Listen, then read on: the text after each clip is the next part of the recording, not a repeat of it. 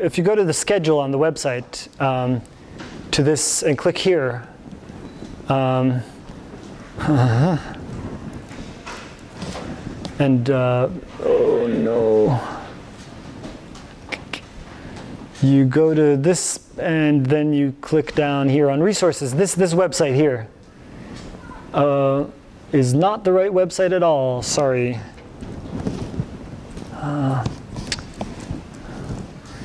Okay, this is the URL. I'll Slack it as well. neurohackademy.github.io/convolutional-neural-networks is the right URL. Let me Slack that into general.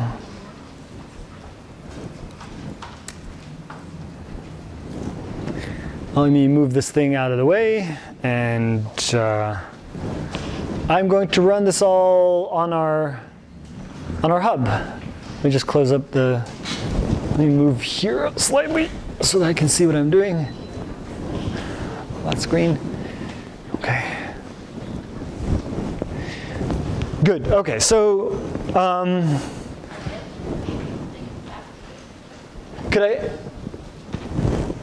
the link is in the Slack in general. Yeah, I Slacked it in general. That's the link to the materials. So I'll just mention that the materials are written in this kind of website form that we borrowed from software carpentry. So the episodes include things like things with code. So it's not really notebook format, but I will be running things in the notebook. And the hope is that when I write stuff, it'll be slow enough so that you can write along as I go. So instead of running through a lot of cells, I'll be typing along together with you.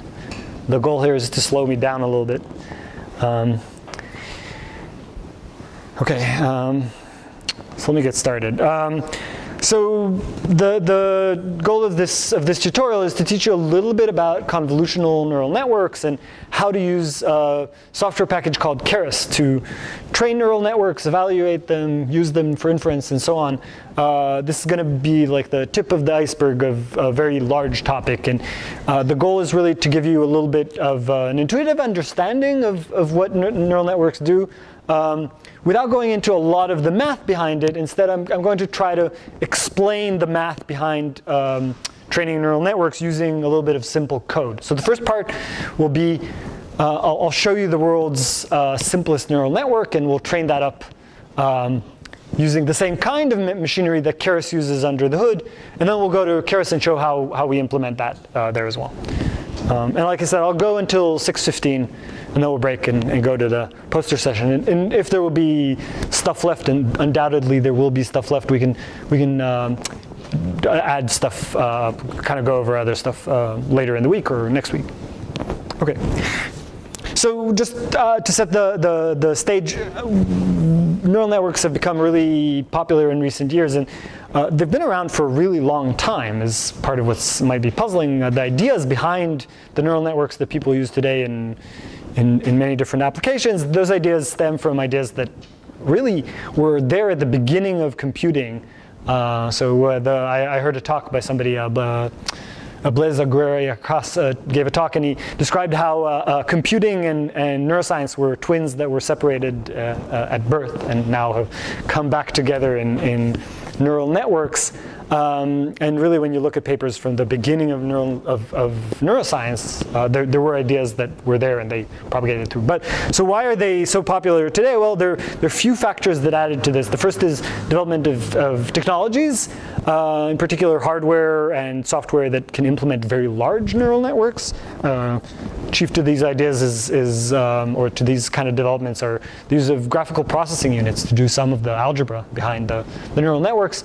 And that just makes things go really fast so that you can do things that were just unrealistic a few years ago. The other is the availability of really large data sets to work with. Neural networks, especially very large neural networks that work really well, have a ton of parameters, and we'll talk about that in a few minutes.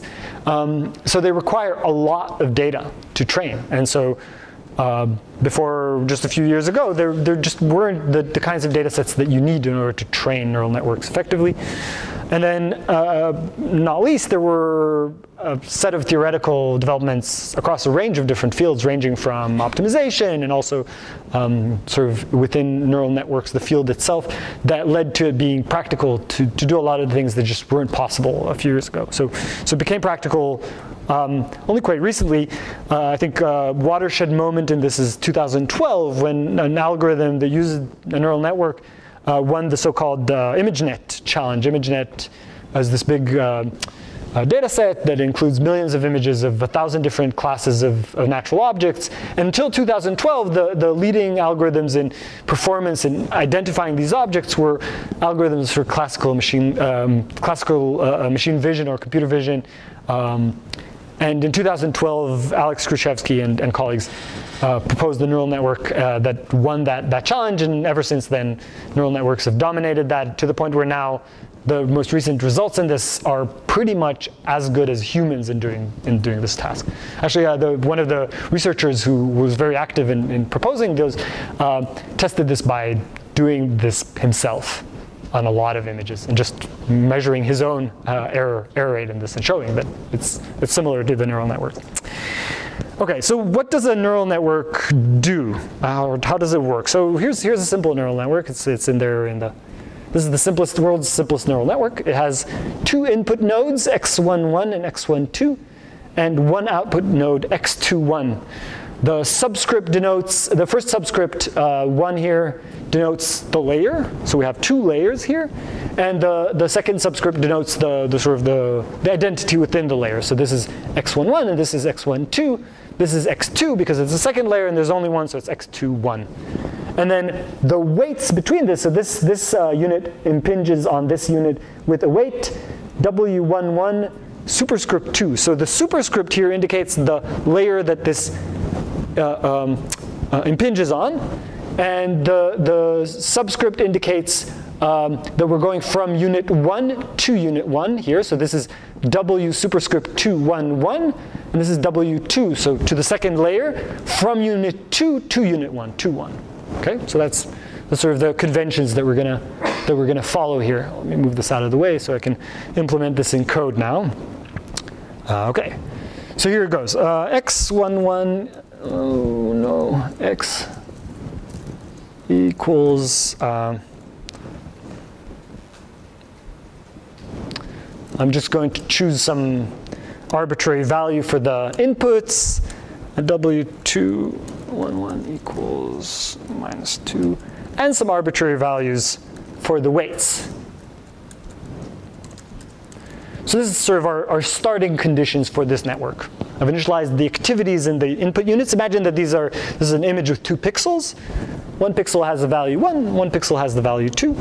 And then the weights onto this other network, they can be negative, they can be positive, and so on. The way that the output layer computes its value is by taking the weight onto layer 2 from unit 1 to unit 1 times the activity in unit 1 plus the other weight times x12. And I had a typo here. Like that. Okay, good. So if we look at this, it's equal to 4. That's the answer here.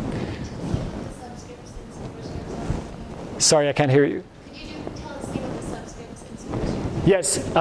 So this is the first unit in the first layer, and this is the unit in the first layer that is the first, x11, and then this is the unit in the first layer that is the second, x12. So those are both in the first layer.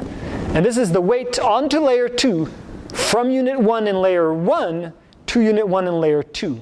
And this is the weight onto layer 2 from the unit that is the second in layer 1 onto the first unit in, oops, that inverted that, onto the first unit in the second layer. And then this is how we calculate the thing. It's a dot product between the inputs and the weights. So we can rewrite this as a dot product. x21 equals np dot, oh, I should import numpy as np. np dot W211, W221, X11, X21, 1, 2, sorry. Okay, so this calculates the same thing. It's also 4. So this and this are the same calculation. I'm just so this is linear algebra. It's you can think of this as also as a linear regression. It's the same equation as you would have for a linear regression, right? So this is linear regression so far. Let's look at a slightly more complicated network. Let me put it up on the screen first and then implement it. So this one has one layer, and then it has weights, and it has first layer down here. That might be the pixels in the image, and then there's 2 units in the second layer, and then there's a third layer with 1 output unit. So it's only slightly more complicated. So there are 4 weights in the intermediate step, and then 2 weights here towards the output. So let's write that one in code.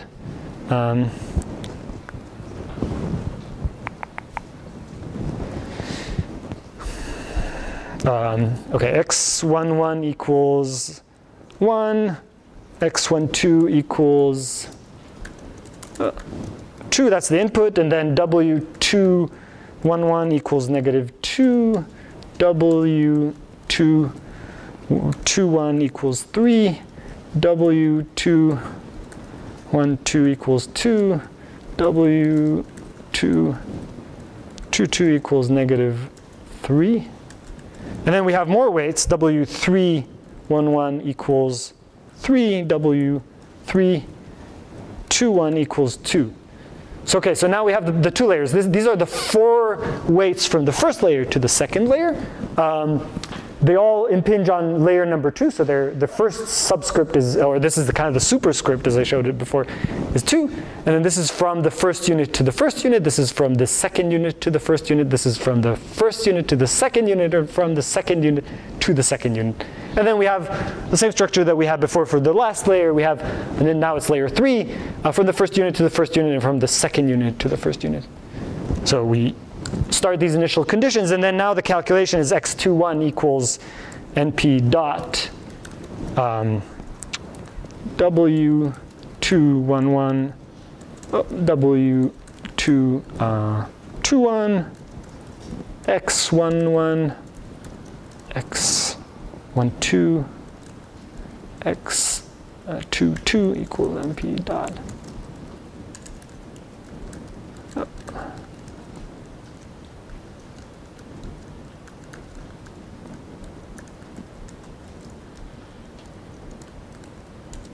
So we collect for every unit in the intermediate layer, we collect its inputs from the first layer, and then we can calculate x31 is the only unit there. It's np dot W3 11 W321 x21. Okay, and then the output is x31 is 4. It happens to be the same number as it was before, but that's not actually necessary. Let me change one of these weights here just to demonstrate that that doesn't have to be the case. There we go. Okay. So now the output is there's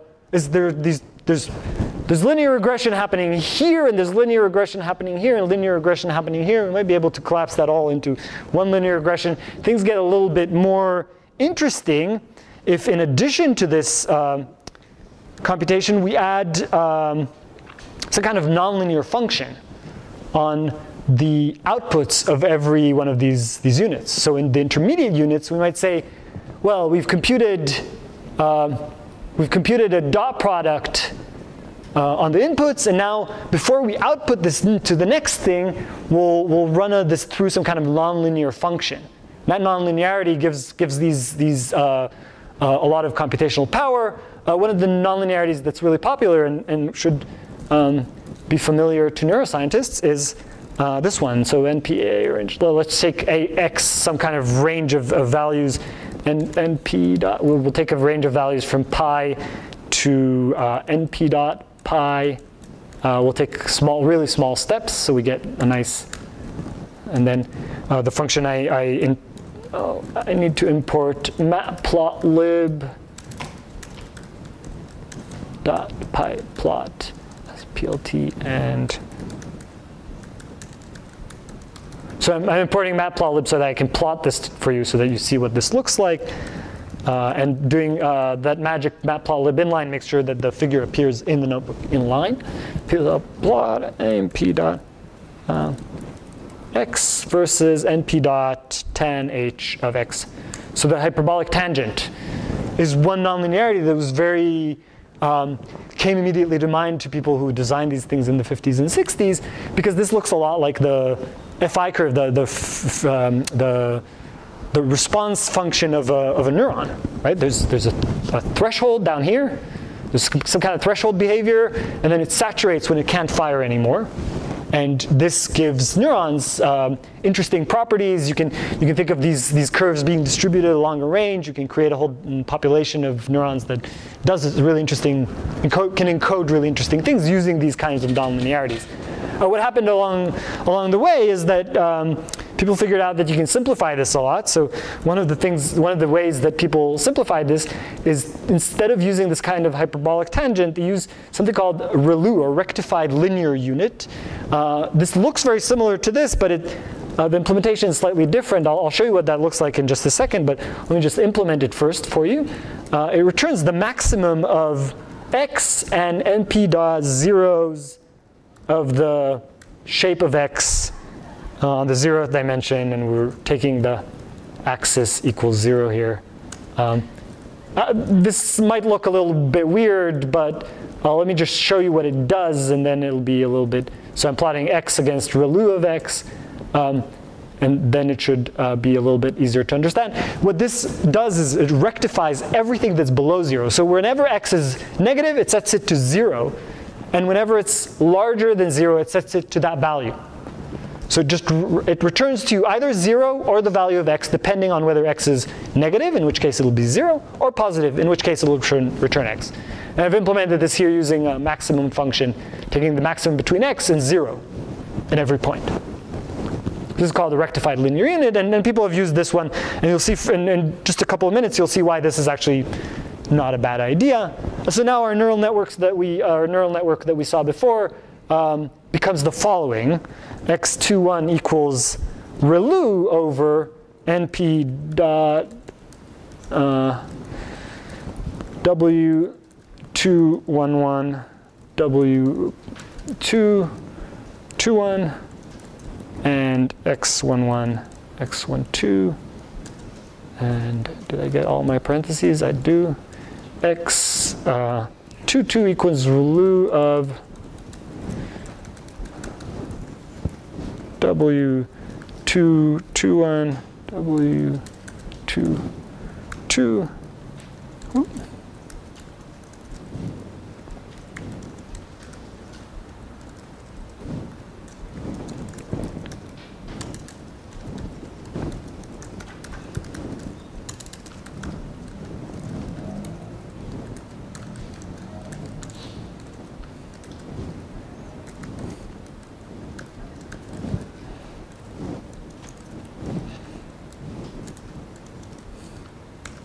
Okay, so that's the entire network now.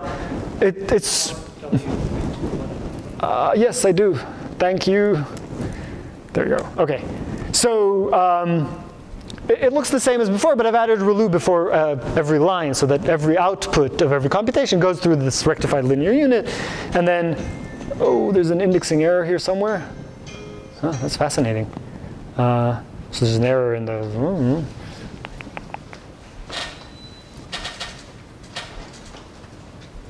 Huh. Zero-shaped things.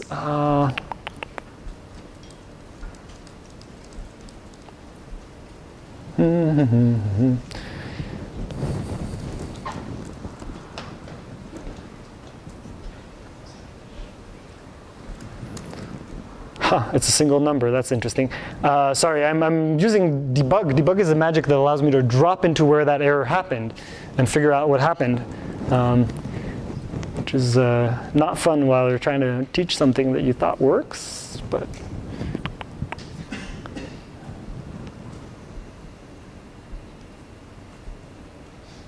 Oh, I don't need this ReLU here, sorry. No ReLU at the end. That was not it. Let me run this initialization code again and hope that that was all that, no.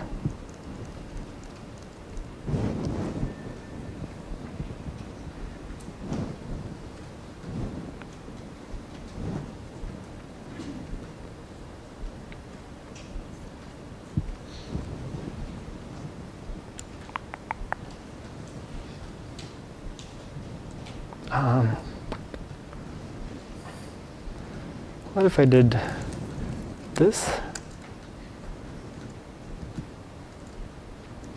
Whoop.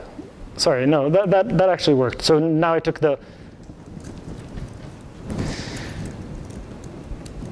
so I seem to have stumbled over myself just a little bit here, but oh,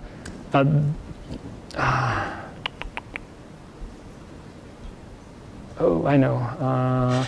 Kernel restart. Restart. Kernel restart and run all cells. Okay, so this does, and I'll put a ReLU right here because why not? Yeah, so the reason that this went wrong was that I had, when I plotted, I had an array, but when I was running the network, I didn't have an array, I had a number. So referring to the shape of that number didn't work. Sorry about that. Okay, so this is nice. So now we can do, the nice thing about this is that it gives the network power to compute things that are fairly nonlinear. One way to think about what neural networks do is that they take and they map from one domain, say the pixels in an image, to something that's quite different, like the space of all the categories of objects. And to do that, you need to kind of bend things. You need to bend that space gradually so that when you end up over here, the representation is quite different from where you started, such that now you can neatly separate different objects, for example. That's one way to think about the math. And doing these nonlinear operations on the inputs allows you to sort of twist the shape gradually. And the more layers you have, the more you kind of twist in stages until you reach a point where you can kind of cut between these things. Jim DiCarlo, who's a neuroscientist, again, has written quite elegant papers about this idea and how it works in our visual system. This idea that we take the pixels that come, or the activations of our retinal ganglion cells, and how our ventral stream does these small nonlinear transformations until we reach a point where in IT cortex, it's just objects because we've kind of changed the space gradually into the space where we can separate between objects. That's what these nonlinear operations are supposed to give us here. If that was not 100% clear, just wait a little bit until we get in and look at a concrete example of that. Okay, let's talk about training the network. So how do we learn what the right weights are? So the typical situation that we'll be facing here is that we'll get samples for training. We'll get inputs, 2 pixels of the image in this case, and then we'll get outputs, some number, any kind of real number, and we'll be training the network. We'll run the pixels through the network, and we'll get some answer from the network, and we'll compare the answer from the network to the real thing. That'll be our training sample. We'll compare those two to each other and say, oh, there's an error. Let's say that we think that this particular network right now should return the number. Let's say the desired output was 10 instead of this 12. Then our error is 2, right? Our desired output is 10, but we got 12, and we can compare those to each other and say the error is, well, let's do the opposite way around. There's an error of 2. It doesn't really matter in which direction you go. So, we can calculate an error for the activation of 3.1 by saying that'll be the activity of 3.1 minus the desired output. Let's say that for this image that we're showing with these 2 pixel values, we know that the answer should be a 10. But it came out to be something else. We can calculate that error as 3.1. And then the process that we will use in order to train the network is called backpropagation. And so backpropagation does the following thing. It propagates the error from the top of the network. We think of this activity right here as the top of the network back down. And at every step, it will adjust the weights based on this process of backpropagation. So for every weight, it will calculate some kind of change, gradient or a derivative, or some kind of change that needs to happen by multiplying the following three numbers. The three numbers are the gradient of the loss function with respect to the node a weight feeds into. So in this case, it will be this thing. This is our loss function. So we'll with respect to the weight, so when we're thinking about weights going into x31, the two weights that go into that last node, their error of the loss function is this thing. We'll see how that propagates back. And then the second thing is the value of the node that feeds into that weight, right? So for this case, that'll be the weight, for example, for the weight from the first unit, it'll be the activity in the first unit in the second layer. And then the slope of the activation function of the node it feeds into. So the slope of the activation function is the slope of that nonlinear function. So this is I'll actually write the code that calculates that last factor. I'll repeat those factors in just a second. I'll just show you the first thing. This is the slope of the activation function of the node the weight feeds into is the slope of the rel u function. And that has two possible values. If x is larger than 0, that slope is 1. And if otherwise, if it's 0 or smaller, then there is no slope, right? Because at that point, it's all horizontal, so we return 0. That's one reason to use ReLU, because the derivative of the ReLU is dead simple. It's either 1 or it's 0, depending on the input. OK, let's propagate this error. So I'll show you how this works. So the error for 311, that's the weight, the error for the weight onto the third layer from unit 1 in the second layer to that unit. The single unit in there is equal to E31. I'm propagating this error up here back times x21. That's the activation of the unit feeding into that weight times d-ReLU for x31. The derivative of this nonlinear activation function with respect to the output of this unit. E321 equals to E31 times x22 times d-ReLU x31. This is the same, but for the other weight onto the first layer, or the only layer in that last Now we're taking the activation of the weight, the unit that feeds into this weight. It's x22. It's the second unit in that intermediate layer. OK, now we're propagating the error back to the second layer, the weights that feed into the second layer, into that intermediate layer. And that will be equal to the error 311. It's this error. We're propagating this error back. So now you see how the error propagates back from the top. Here we start with the error with respect to the output. In the second layer, we'll go and we'll take this error that we've calculated out of these multiplications and propagate that back. So E311 times x11 times d-ReLU x21 E221 equals E311 times x12 times d-ReLU x. Whoop.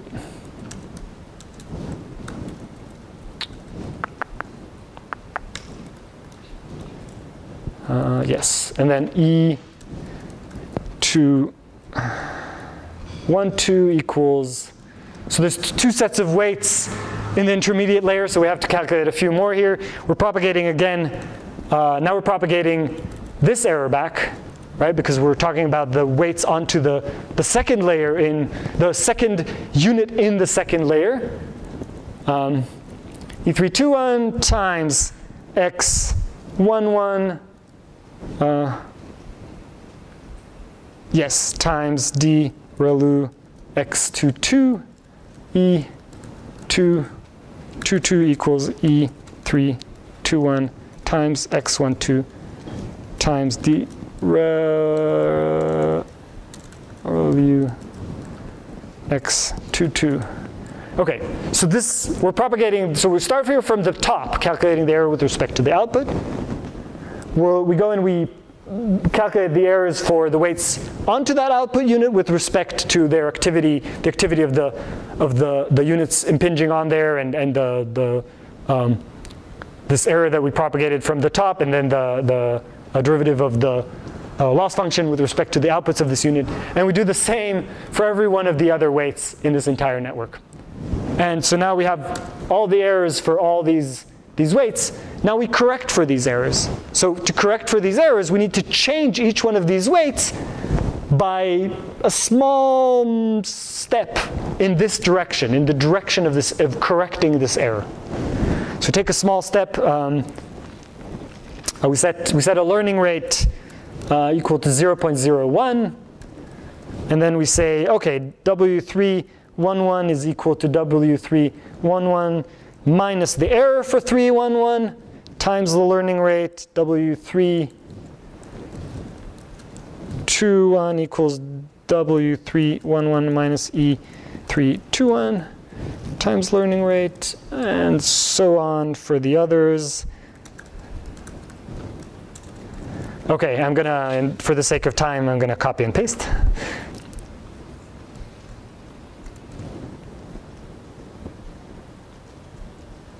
What this does is it takes these errors and it applies the negative of that error times some small step on each of these weights. So it adjusts each one of its weights by how much error that weight has.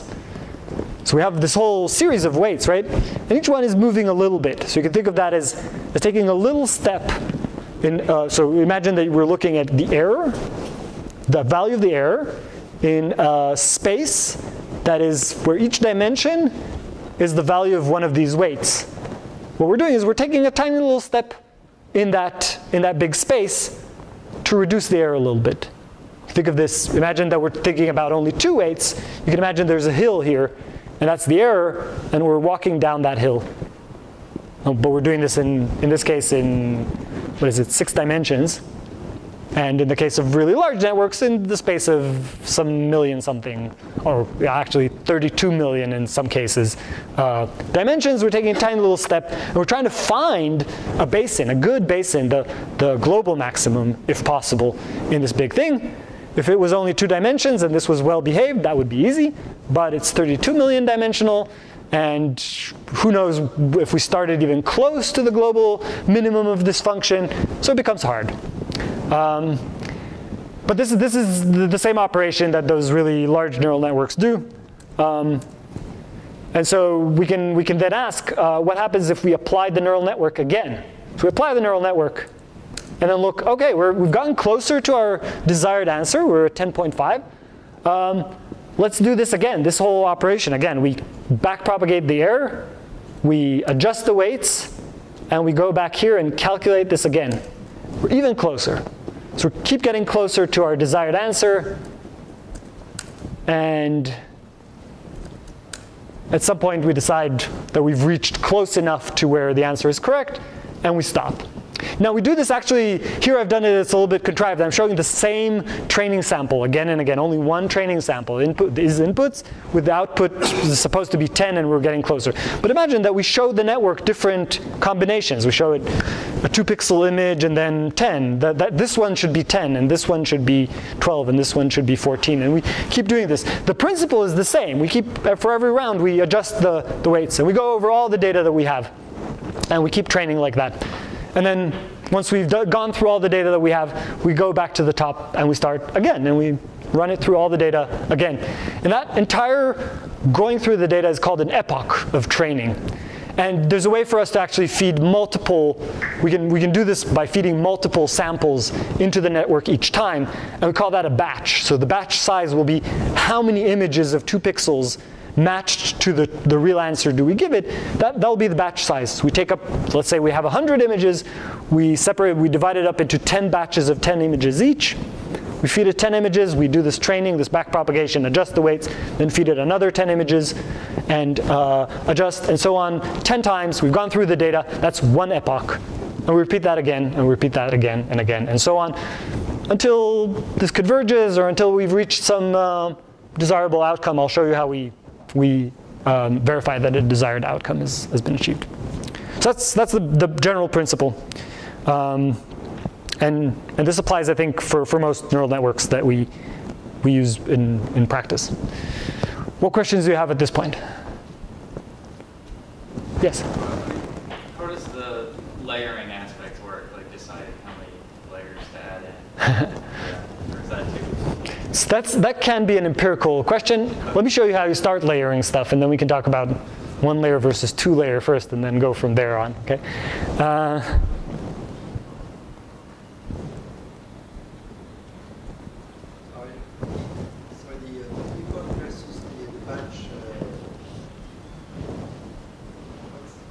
So say that again?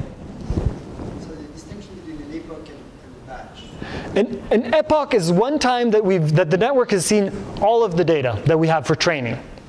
And a batch is how many samples do you give it each time you train it? Why don't you give all the samples at a time? Just like one sample at a time or all the entire thing? That's a little bit about kind of the accuracy of what you're trying to do. There's a trade-off, right? If you show it all of the things together, then you might have different things that are pointing to different directions, and you might kind of learn very slowly. On the other hand, if you show it just one thing at a time, each thing has its own sort of effect, and it'll throw you in different directions each time. So that's kind of the trade-off, and you want something in between those two. Does that make sense? Okay. Let me go and actually do something here. So I realized that I have some data in here that I would like to. Oh yes, the data is in. I think it's in data. Let's try this. LS data. No. Where did I put it?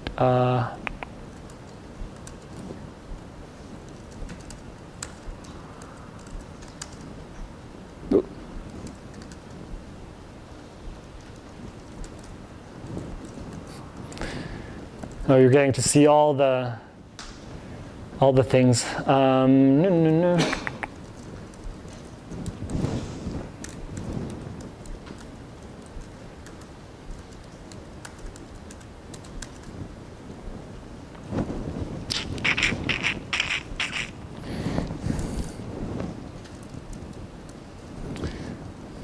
Yeah, no, I'm sorry. I just realized that I have some data that I'd like to use, but that I failed to put in the right place now. So let me upload it from my own machine, and then you'll have to just look at me doing this, and then I could give you this data later on.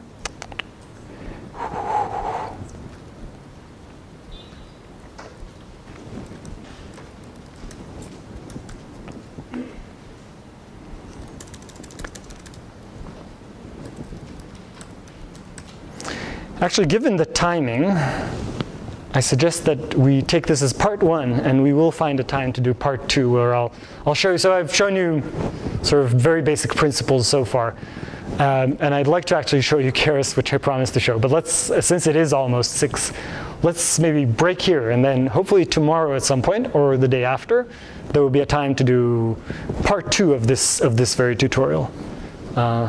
Okay, but then I will have found where the data is and put it up where you can get it as well. Okay. If that's agreeable, then we'll break here now, and then we have dinner actually in 5 minutes, which is very apt. So you can all go put up your stuff in your rooms and so on, and get organized. If you have a poster, this is it. So there are poster boards out there. Bring your posters down from your rooms or wherever you have them, and set them up on the poster boards. We don't have necessarily a particular place for each one of you, but find a poster board that doesn't have a poster on it, and put your poster on it. And we'll have dinner, and then we'll come and go and stand by your poster, and we'll come and hear what you're up to. Okay. And now, back to this. Okay. So yesterday, where we left off was I was going to get some data, and now I know where it is. So the data, the materials for this tutorial are all on this website. Oh, where is it? Here, nope. This website, which I linked to yesterday.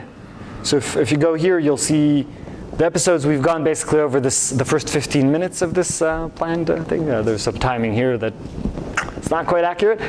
And then if you put a slash and setup here, it will take you to this page that talks about getting the data. And if you click here, it will download a little NPZ file to your machine. And you can get that into your hub by doing, by clicking on this button, upload. In my case, it's in my downloads folder. I hit that, and it shows up here inside the hub. So this is actually useful just in general if you want to get data into the hub. This is a way to get data into your pod on the hub. If you have some data on your laptop that you want to analyze in the hub, that would be the way to do that. And there's a Files tab here. In the Files tab, click this Upload, and then upload the data. OK, let's recap a little bit of what we did yesterday, and then we'll go into today's materials. Yesterday I showed you, the very simplest version of neural networks that we can write down. We started with a neural network with really just one layer, or one layer of connections between two inputs and an output. And I showed you that, and that looks a lot like linear regression. And then we added another layer, and that looks a little bit less like linear regression. And if you add nonlinear functions in every one of the units, it's even less like linear regression. But you can still think, OK, there's inputs, there's then an output. It has a similar feeling, and that's no coincidence. It's a very similar kind of set of machinery. But it becomes really, really complicated. You need to somehow learn all these weights. And what I demonstrated with code yesterday is the algorithm that is used by neural networks in general to learn these weights, and it's called backpropagation. The idea is you propagate the error from the top of the network. We think of the output as the top, down through the layers, all the way down and through all these weights, and you learn them incrementally. And the algorithm that is used typically to do that is called stochastic gradient descent. Gradient descent is exactly this process by which we start at some point.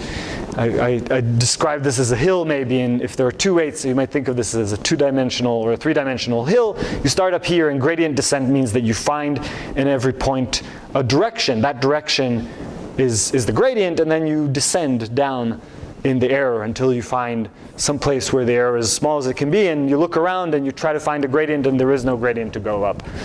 Now take this two-dimensional picture and expand it in dimensionality to 32 million dimensions, and you have more or less backpropagation as it is in neural networks. So that's gradient descent. The stochastic part is that every time that we do this process, we choose some chunk of the data. And we call that chunk a batch. So we do this with one batch, and we do this with another batch, and so on. We choose from the data batches, say, of 10 each time. And if we have 120 different items in our training set, we'll do this 12 times.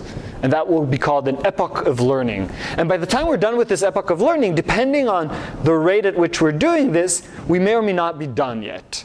We may think that there's more, we could go more. And so we start again. We choose another 10, and we do this again, and we run through the entire data, and we call that the second epoch, and so on. And we repeat that operation until we're happy. And we'll talk about how we know that we're happy with what we have. So that's the general plan. And now I'll show you how that's implemented in a software library called Keras. For the purpose of that, I'm going to use this data that I just imported. Let's look at this data. So I have, if I do, if I type ls, I'll see that I have this NPZ file right here called fashion. This is taken from a data set called the fashion MNIST data set. The reason it's called the fashion MNIST data set is that it's based on a previous data set that people have used for many, many years, the MNIST handwritten digits data set. The handwritten digits, who here has used the handwritten digits for anything, has seen the handwritten digits?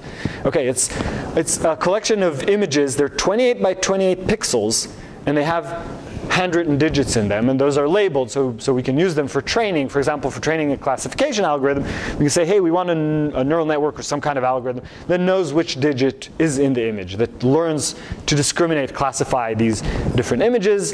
And over the years, people have used this a lot. Some of the earliest demonstrations of convolutional neural networks, which I'll tell you about in just a minute, were using this approach, this particular data set, MNIST. It's really useful if you're trying to read checks, if you're an ATM and you're trying to read checks, or you're the postal office and you're trying to read zip codes on envelopes. If you can do that, that's really, really great. But it turns out that data set has a lot of issues. For example, there are certain classifications, certain discriminations that you can do based on just one pixel, the intensity of one pixel.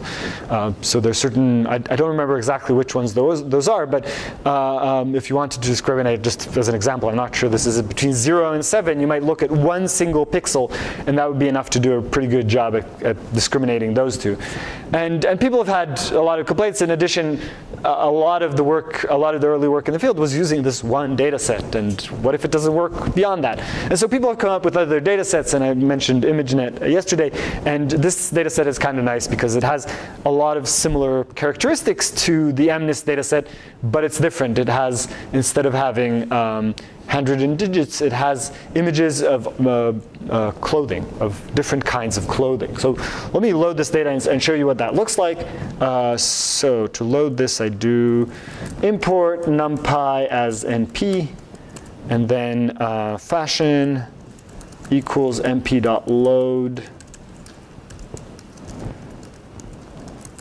fashion.npz. NPZ is a special format that NumPy has that compresses, you can compress several arrays into one file.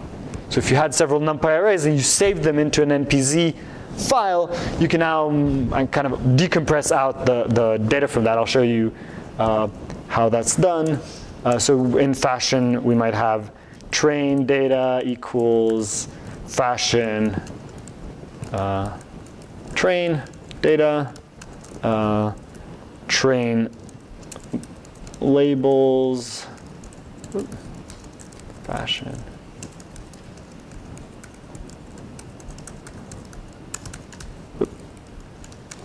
And then we'll have a test set as well. Test data equals fashion.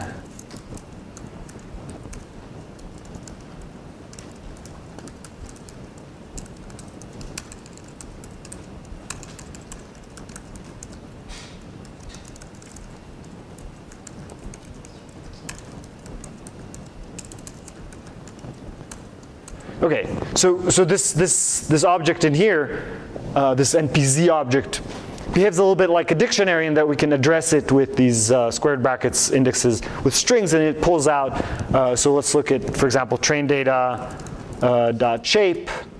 So the way this data is organized is there are 600 images. Each image is 28 pixels by 28, just like the handwritten digits. And there's a 1 here at the end, and that's because when we represent images, we might represent them as either images with only a single channel of information, black and white images, or maybe R, G, and B, red, green, and blue. So that number would be 3 if we had red, green, and blue. So we want to know, because neural networks, sometimes they operate on images with color, sometimes they don't, and so we want to keep track of that. So we keep that 1 in the end there.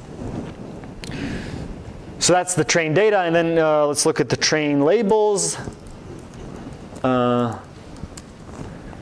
train labels is an array with 600 items in it, 600 rows, and 3 columns.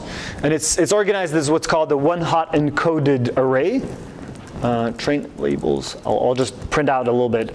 The way this is organized is rows where every row is one of these images, and the columns are set to 0 for some of the columns and 1 for the column representing that item of clothing. So for example, I don't exactly remember. If we did import matplotlib.pyplot as plt, and then matplotlib inline. We can, if we do that, we can take a look at one of these images, mat show train data. So we take a look at the very first one. Will that work? It won't. It actually wants us to take just, mat show requires two-dimensional things, so I'm going to take all the columns, all the rows in the first channel, right? There's this one channel in there. So there we go. So okay. So what I learned for that, this is a picture of a dress. It's pretty low resolution, but still we can tell that it's a dress from looking at it. And that means that second column here represents dresses. So when the second column is set to 1, that signifies, that labels for us a dress. If 0, let's plot a few of these. So for in range, let's print out 10 of these. Let's do fig x equals plt.subplots 1. I'll explain this in just a second. Train labels, then x dot mat show train data im all columns, all rows, 0. Okay, so what I'm doing is, this is a way to create plots in matplotlib. The subplots command, when it takes 1 as an input, it creates a single subplot in a figure, and it gives you back the handle to that figure and the handle to that axis. And in matplotlib, the axes are the things that actually generate the images within them using commands like setTitle and matShow. There are a variety of different commands in here, like plot and hist for histograms and bar for bar plots and so on. So what I'm doing is I'm setting the title to be from the labels and the image itself, so I can take a look at some of these. Okay, so this is the same sample that we saw before. 010 is a dress, 010 is another dress, 010 is another dress, and then we have 100 is a t-shirt. And then we have 001 is a shoe. So I've taken out of this data and I've extracted just 3 classes of clothing, shoes, dresses, and t-shirts. And you can see there are a few more of these in here: shirts, t-shirts, shoes, and so on. Good. So that's kind of the data that we're dealing with. So let's start building neural networks to do this classification. I'm going to import from Keras .models. I'm going to import something called sequential. All the models we'll see today are sequential models, like the ones that we saw yesterday. There are models that have the sort of non-sequential things that loop around the back and so on, but we won't look at those today at all. We'll only look at sequential models from Keras. Layers, import, dense. So, and we're getting what's called dense layers. When I imported Keras, you saw that it threw up this message. Keras is an API that allows you to use different kinds of backends. And here it's using as its sort of computational engine under the hood, it's using the TensorFlow library. It can use other libraries as well. It can use Theano, which is another library that does very similar things to what TensorFlow does. Just briefly, both of these libraries, what they do is they look at what's in there inside these neural networks once you design them, and they kind of compile a little program for how to train this network. So both of those libraries do that under the hood for Keras. Here we're choosing TensorFlow to do that kind of all the detailed operations for us. Yes? Together with PyTorch as well? No, I don't think so. Yeah, so I'll just kind of take off on that and just tell you that the world is a complicated place. And right now, if you want to do deep learning, you have to make choices about what technology to use. And there are several different options, including, as you mentioned, PyTorch, which is not necessarily compatible in terms of what it does to this. It does many of the things that this does. And there's more. There's something called MXNet. All of those come out of big technology companies. So TensorFlow is out of Google, developed by Google. PyTorch is developed by Facebook. MXNet developed by Amazon. And for a variety of reasons, they don't just, including that they're competitors, they don't just merge all of these things together and do one great thing. Yet another advantage of the sort of open source community that doesn't belong to a particular entity. I should say it's great that they've sort of jumped the open source bandwagon, because we benefit from our ability to use these great technologies that they're developing.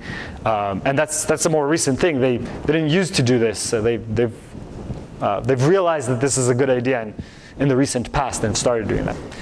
So yeah, so all of the things they'll show you today can be implemented in other frameworks, and depending on what you want to do exactly, you'll need to look and assess and choose between those.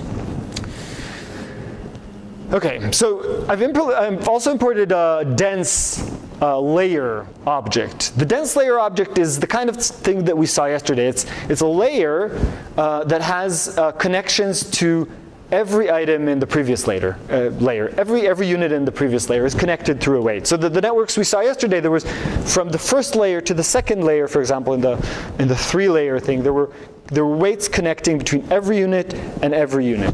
And this is the kind of connection that we'll see here. We'll see another variation on this in just a minute. But for now, let's use the dense layers. Now, to use dense layers don't care about the fact that the image has structure. We're going to have a weight to the units in the first layer. We're going to have a weight from every single pixel. And so it actually, for every observation, for every item in the training set, it wants a single row in a matrix. It wants a two-dimensional matrix with rows representing items, like one single observation, and columns representing pixels. So what I have to do is I have to convert this by doing train data 1D equals train data dot reshape. So I have to reshape into this you remember it had 600 items, and each item had 28 pixels by 28 pixels. I have to flatten out those 28 pixels. So I have to do train data.shape. So the new shape that this thing will have is train data.shape by -1. This is I'll explain that in just a second, what that -1 is. I'll just do train test data 1D. I'll do the same thing for the test data. While I'm at it, reshape.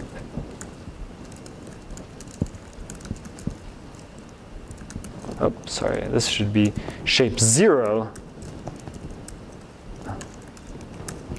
and -1. So the -1 in the reshape, what this means is keep the shape, the first item in the shape, that's 600 items, keep that, and the -1 just means unfold everything else. I don't know exactly what it is. Well, I do know it's 784, but I don't want to think about that, so just unroll everything else into just one dimension. So when we do that, we have items that are 600 by 784, and the test data is 100 by 784. That's the 28 by 28 is 784. Yes? Is there also a simple way to do the reverse of that? To do to give it back? Good question. If I did test data 1D dot reshape, that would give me back the original shape. Does that answer your question? Or just take that shape and make it into that shape. I'm not sure what that shape is, but that's what I want. And that gives you back. It spit out this array out here because I didn't allocate it into anything. But that's okay. So we have the items that we need for training. Let's go on and build our neural network. So here's what building the neural network looks like. Let's call this model actually. Let's call it dense. Dense equals sequential. So it's a sequential model. So we start by initializing this object, and then we add items into this object. Dense.add. We'll add a dense layer with 10 units, and an input shape equals train data 1D dot shape -1. Yes, I think that's right. Comma.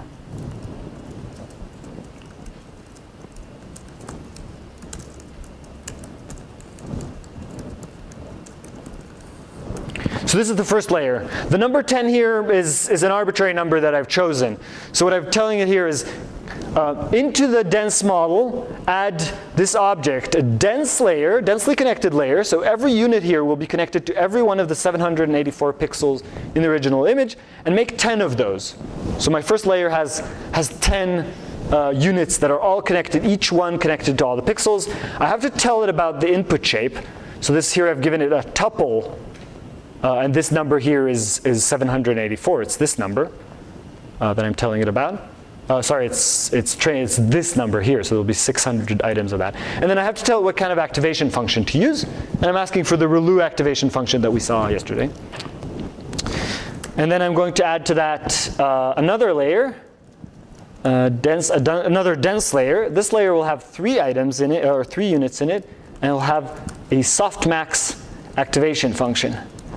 This layer here is the output layer of this network, and it has 3 units in it because there are 3 classes of objects in this data set. So that this number 3 is not arbitrary. It depends on the data in this case. And that's it. So this is a 2-layer network. It has an input layer that gets its input straight from the images. It has an output layer that tells us that kind of selects between. This softmax activation function is a different kind of activation function that operates on this layer. I won't go into too much detail about softmax except to tell you that it's a function that takes a number between 0 and 1, and it has the property that it looks over all the items in the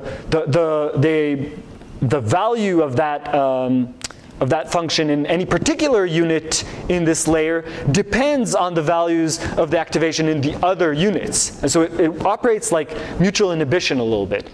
If one layer has high activation and another has low, it'll get, the higher will become higher, the high will become higher, and the low will become even lower. It kind of suppresses its neighbors. So it's kind of like a mutual inhibition operation that increases the contrast. You can think of that as increasing the contrast between different items and selecting which item will be the winner. And then when we look over those 3 numbers, we can choose which class we think this is by choosing sort of the maximal activation.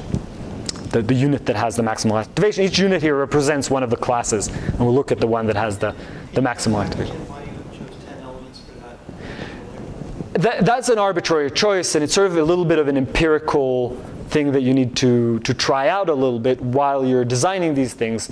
Here I chose 10 because it's a convenient round number. There really is no particular reason. Would you be thinking in terms of the size of the input images when you do that, or the number of classes you're looking at, or what are the sort of thought patterns go into deciding 10 rather than 110? Yeah, a little bit of both. It depends a little bit on the dimensionality of the original data and the difficulty of the task. The kind of thing that this will affect is how powerful is that layer in transforming things from one space to the other. You can think of every one of these layers, it's kind of taking a space, the space of the pixels, and it's transforming everything, it's moving everything to a representation in a slightly different space. And if you have a lot of dimensions in that space, then you can do a lot of weird things with your data. But you want to do this depending on the difficulty of the task and the dimensionality of the original data. You want to build networks with a lot of layers to do this incrementally, kind of bit by bit, that operation. So in practice, this ends up being a little bit of an empirical. You try a few things out, you see how well the network learns, and you choose something where the network learns well.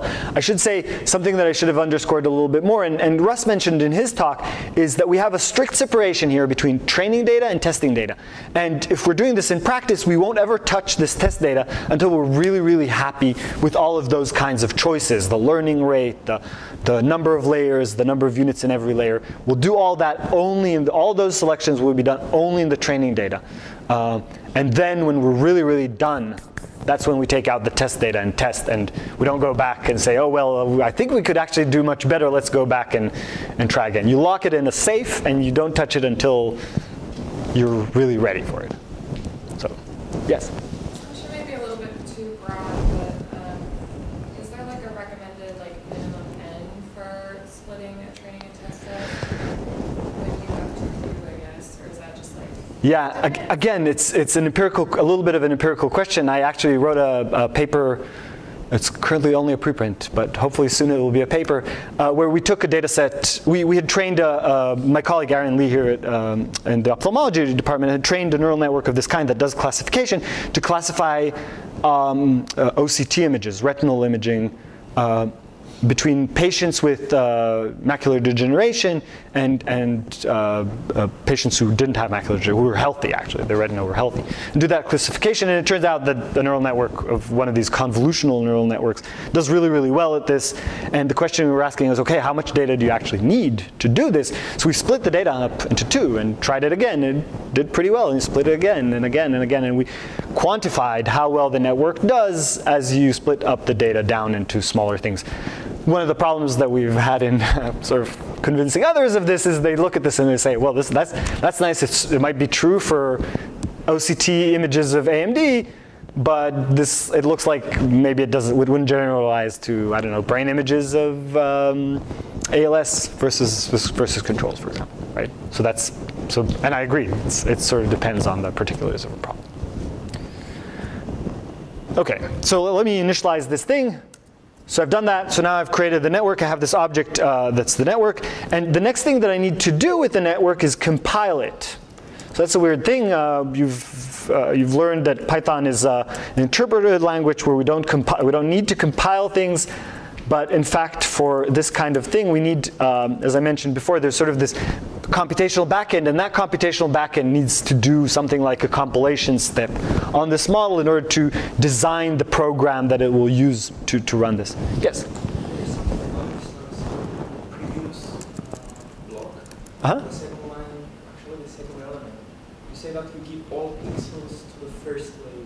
Yeah. Does this mean it's one batch? Yeah, so in every batch, you'll see soon, in every batch I'll give it several rows from this matrix. I've reshaped the matrix, the training data, to 600 items. Each item is a single row in this matrix, and all the pixels are unrolled into one long, one-dimensional. So I've taken the image and I've unrolled it into a long vector of 784. And the network will get, actually in every batch, it will get maybe 10 of those rows of 784 items, and then it'll train those weights in that layer. Every one of the units has 784 weights corresponding to each one of these pixels, and we'll train all of those weights. Okay, so I'll just write this down, cross entropy, and then I'll explain loss optimizer. And then metrics.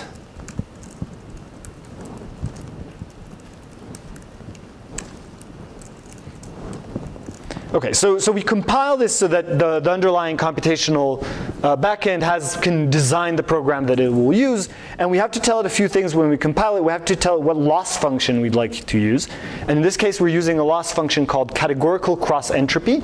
I won't go into detail again about exactly what that is, except to say that that's a very common function to use when you're trying to do a classification. It's a function that tells you how well you're doing in classifying things. And then we'll use an optimizer called Adam. So we need to choose the optimization thing. That's a little bit about how we step through that gradient descent, what strategy we use. It turns out there's a whole field of optimization that has come up with really, really interesting and clever ideas for how to step through this gradient descent problem. It turns out it's a really, really hard problem, especially when you're working in a huge number of dimensions. You can already start doing the math. There are 10 units here. Each one of those connects to 784 pixels. You can start seeing what the dimensionality is of these things. It's pretty large. And so that's this optimizer. And then we can ask for additional metrics that will be, accuracy is a little bit more intuitive than categorical cross entropy. So we'll also ask the network to tell us how accurate, just how percent correct in every epoch, and then at the end to report to us the accuracy. Keras takes that as a list of strings because you can have several of these metrics. Here we're only choosing one, but it always requires a list. So that's why it's enclosed in square brackets here. So I compile the model, and once I've compiled the model, I'm ready to train the model, to fit it. So this model has a fit method, and we give it test data, and we give it test data 1D, and then we give it the test labels. And we tell it to train with a batch size of 10, and we tell it to train for, let's say, 12 epochs. Again, these numbers are empirically, you should empirically derive them. Here in this case, I just made them up, to be completely honest. And then it goes and it does the training. So that was the training. So it tells us, here I am, that went really fast, so because it's a really small network and there's not a lot of data. Here's epoch 1 of 12. I'm going to have 100 steps here, and then it goes and says, oh, the loss is this number. The accuracy is 0.48. So it starts being pretty. It starts with the loss being, the accuracy being pretty low. It's basically not really a chance, because chance is 0.3. But at the end of the first epoch of training, it was at 0.48. By the time it finished epoch number 2 out of 12, it's at 83%. And it keeps climbing. And it keeps climbing and climbing, and it actually does really, really well by the end of this. What's the problem with that?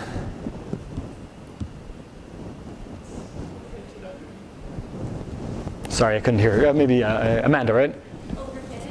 Yeah, it's we're testing this on the training data itself. So it may be very, very accurate on this training data, but that wouldn't generalize to other items outside of this training data. So we'd like to actually do something a little bit more clever. In every step, maybe in every epoch, we'll look at some other data that hasn't been used to train the network, and we'll validate on that data. We call that a validation data set. Do you have a question? Yeah. But with 7,000 parameters, we should have 100% accuracy, right? We should have 100% accuracy. Like there's more parameters in the model than yeah, we might not have gone in far enough. If we added epochs, maybe eventually we would reach. I agree. Eventually we'd probably reach close to 100%, you know, with kind of numerical accuracy and stuff, with that number of parameters. Absolutely, we have many more parameters than data points, right? Than actual dimensions in the data. So we should do.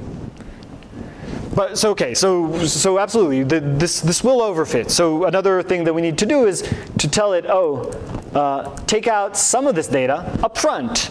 I gave you 600 items. Choose out of that, maybe for simplicity of calculation as I'm standing here. Take 60 items, set them aside. Do not use those to backpropagate error at all, to adjust the weights. Instead, at the end of every epoch, just test the network on these 60 items, on this 10% that I've set aside. So this validation split does that automatically for us.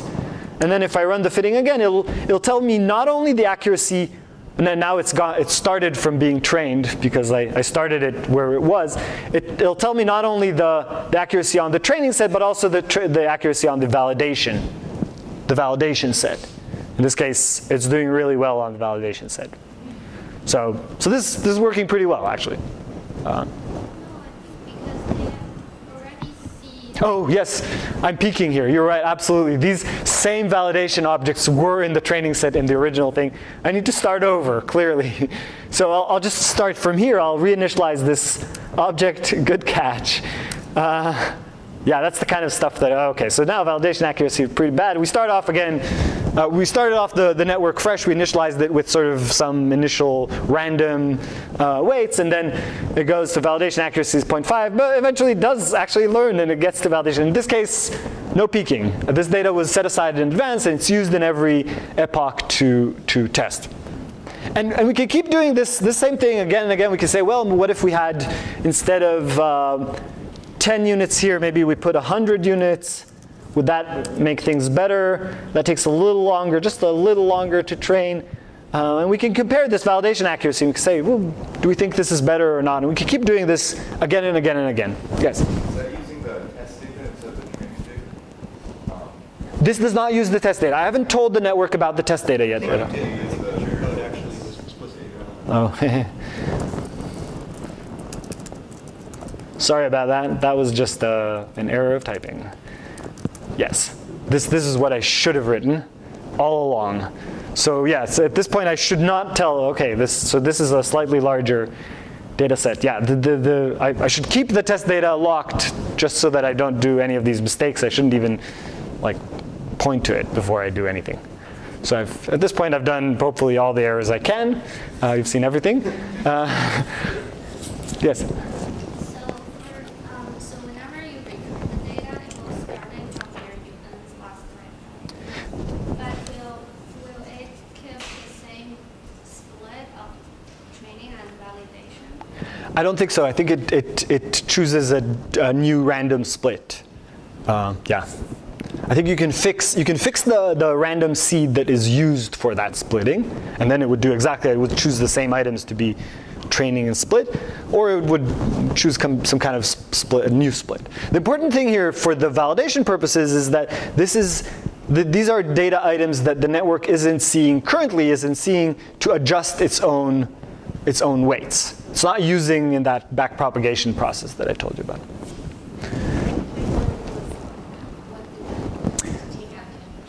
Yes, exactly. This is the proportion of items that will be set aside for validation. And so in every epoch, we only use this validation set, in this case, 12 times at the end of every epoch. We look at it 12 times, and we never use that validation. That validation step is never used to adjust the weights. It's just used in order to do this kind of accuracy and loss evaluation. Yes, more questions. Ready? How are the starting points? There's a whole set of strategies to do that, and under the hood, Keras is doing the right thing for you. Yeah. Yes, back there. How do you go about choosing your batch size and epochs? Is that something to play around with? Yes. Yeah, I haven't seen anything. There might be work out there. I don't know all the literature, but I haven't seen anything that said, oh yeah, there's a rule here. If this is the number of items, this is their size, this is how many classes you're trying to classify, your batches should be this size. Yes. Back there, yeah. Are there functions to automatically cycle through all of that, or do we just like enter in the number, like batch size and epochs, for example? Is there a function automatically? No, you'd have to write a little loop that would do that for you. Yeah, yeah. But at this point, I mean, the nice thing about Keras is actually this is a fairly small number of lines. You can compare this to, if you want, you can go and look at the TensorFlow documentation. Under the hood, this writes hundreds of lines of TensorFlow, which go into the tiny details. So this is already pretty concise. But yeah, it'd be nice actually to have systems and ways to automatically do this. One of the errors that I think the field at large does a lot is this peaking thing, right? Where we're working on something, we have some data, we train some neural network, we go and look at the test data, we're like, well, we could do better, let's go back and repeat that process again and again, and then that's sort of p-hacking. In these systems, it's much harder to actually reason about p-hacking because we have a lot more history of thinking about it in sort of the traditional statistics that people use in a lot of the psychology research than we have here. But people kind of know that this is, and there's a lot of what's called cargo culting of these kinds of things like batch size and number of epochs and so on. So right now the field, it's a little bit, you read some of the papers and you should ask yourself, when they say their test accuracy is 95%, did they separate these things properly? Did they do all the tests beforehand? How do we know that everything was done as it should be? Yeah? So how do you know which activation function to use? I know people use trigger, but why not like epochs? That's mostly for computational convenience. Yeah, yeah. And you can set this to be other kinds of things. Well, let me move on to the convolutional version of this. So I will say, you can, if you want to create a network, I'll just adjust this network a little bit. If you want to make a deep network, you can add another layer of densely connected things in here. Everything but the input layer doesn't require this input shape. Only the first layer needs to know about the input shape. At this point, if I add another densely connected layer here, now I have the first layer connected to so now I have one layer connected to the pixels, and then the next layer is now connected to this layer, sort of an intermediate layer and an output layer. And that takes a slightly longer time to fit because there are more parameters and so on, and you get back all these numbers as well. So that creates, and you can stack those. You can stack those arbitrarily deep. So that creates a deep network. And then after all this has been said and done, you're happy with your architecture, you're happy with the number of batches you have, the number of units in every layer, and so on. You've reached what you think is going to be your maximal validation accuracy. Then and only then do you go and do evaluate on test data, 1D test labels.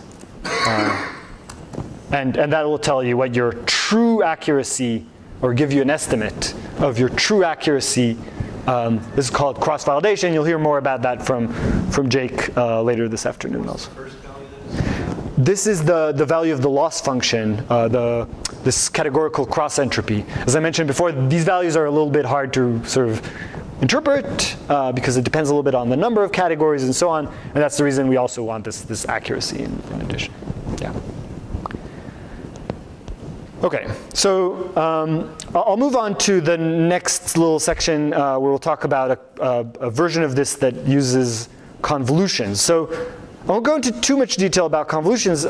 Michael yesterday in the section on computer vision actually described convolutions. I'll put up this really elegant picture that some people, not me, created that describes what a convolution is. If this is an image, this blue thing here is an image, then a convolution is done by taking some kind of array, a 3x3 array in this case, that we think of as a filter on this image. And then in every, sliding this thing along, and in every point, taking all of these things, multiplying the filter by the items inside of the blue array. So you take this 3x3 array and you slide it over, and every point you multiply it directly, item by item, with the underlying image, and you sum all that together. And that sum goes into the output of this. And the reason I think of this as a filter is that you can do a variety of different filtering operations on the image. For example, you can design this kernel so that it will be sensitive to the location of edges in the input image, in the blue image, such that the green image here that we refer to as a feature map will tell you where there are edges of a certain orientation, for example. I'll draw that. It's actually drawn here.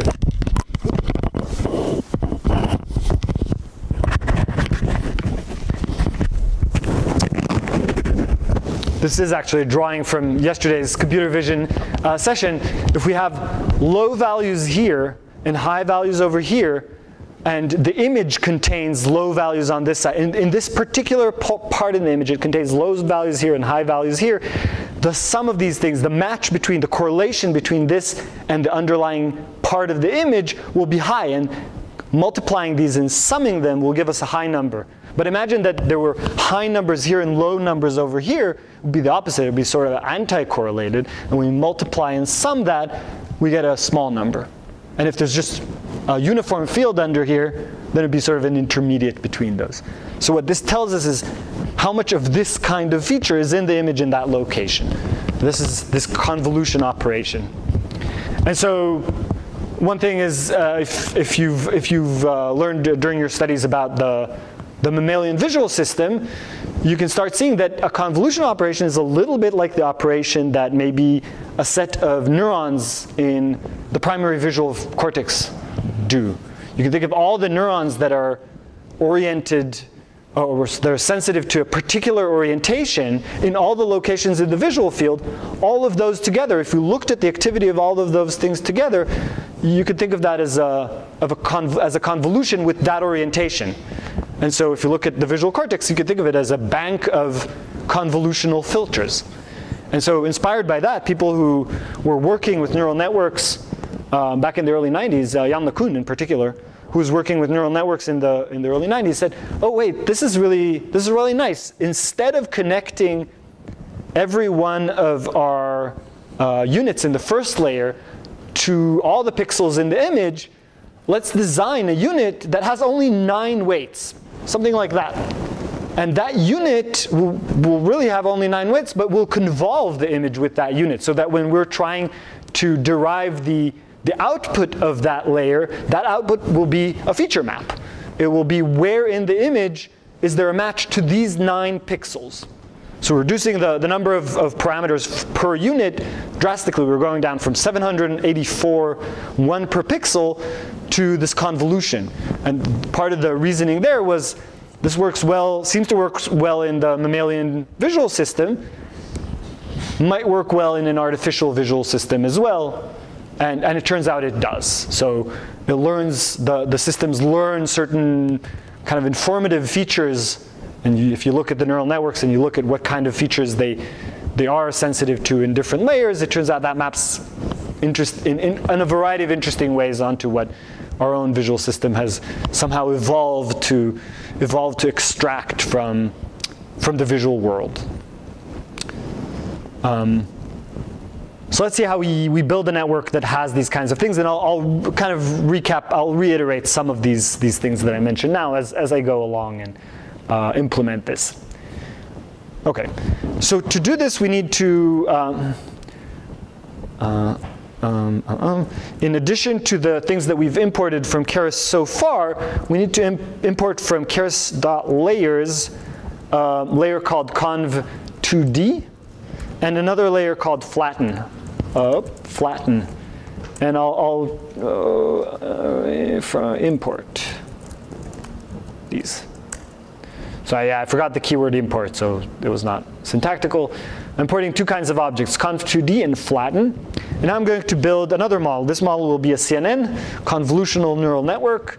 CNN has is a sequential model, so it's the same kind of thing as the previous one. It will be layers on top of layers sequentially. And then I'm going to add a first layer to that. That layer will be a conv2d layer with 10 units, kernel size equals 3. Input shape now is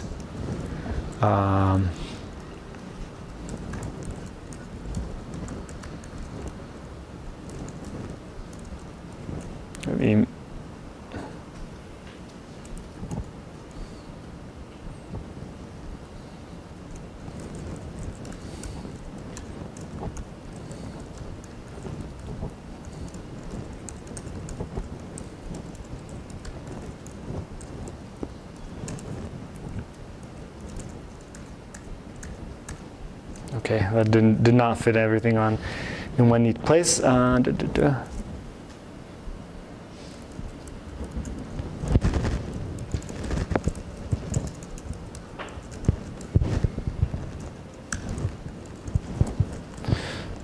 this is our convolutional layer. I'm starting an object called a convolutional. Conv2d stands for a convolution in 2 dimensions. There's also a conv3d. If you have 3D things like movies or maybe volumes of data, you could use a 3D convolution. The kernel size here is the number, the size of one of these sides of this convolutional kernel. So they'll always be sort of isotropic. So 3 by 3. So 9 pixels in this case. And then we tell it about the input shape, about the shape of the data to expect. So train data.shape1 is 28. This is the number of rows in every image. Train data.shape2 is 28 as well, the number of columns. And then train data.shape3 is 1 is the number of channels. So we only have 1 channel. And we sort of omitted, there were 4 items in the shape of the training data. We omitted the number of samples. We don't tell it about the number of samples. It's only about the size of every single item, similar to what we did before. So we need to tell the first layer about that. Okay, the next layer is going to be a flatten layer. And it doesn't have any inputs. It's a flattening stuff. I'll tell you about that in just a second. I'll come back to this. And then the last one will be a dense with 3 and activation equals soft max. So this last layer here is our output layer. It's the same output layer as we had for the densely connected network that we had before. It does the same operation. It looks at its inputs, and it's connected through connections to every one of these units is connected to all of its inputs. In this case, all the feature maps in all of this first convolution, every pixel in every one of the feature maps in the first convolutional layer. And then it kind of sums up things from there and decides which one of the items was shown.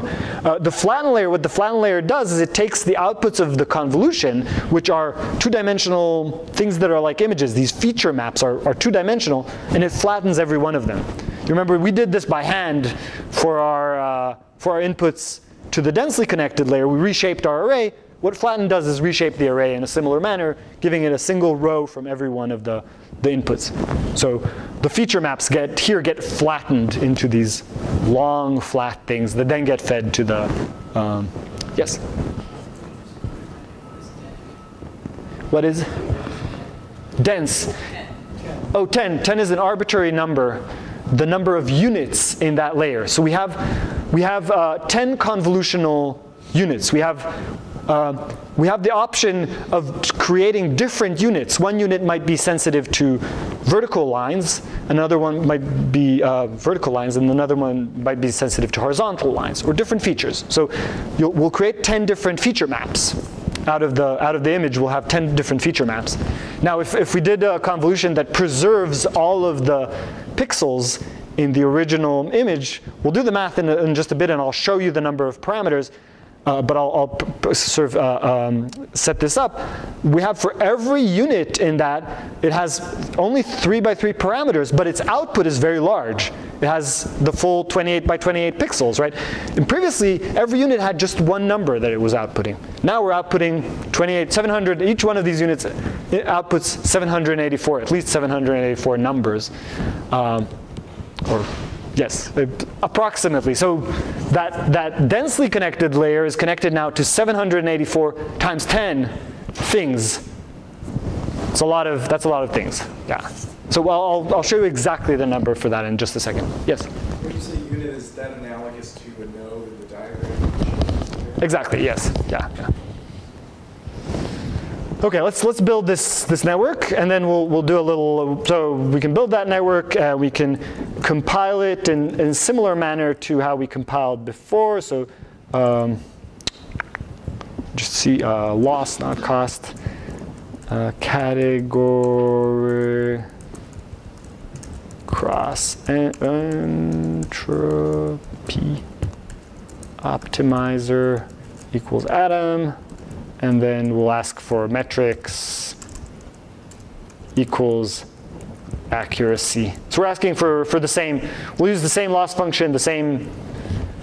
We're doing pretty much the same. And then CNN.fit with the train data. This time we're using the training data not flattened in the original dimensionality. Train labels, and we'll have epochs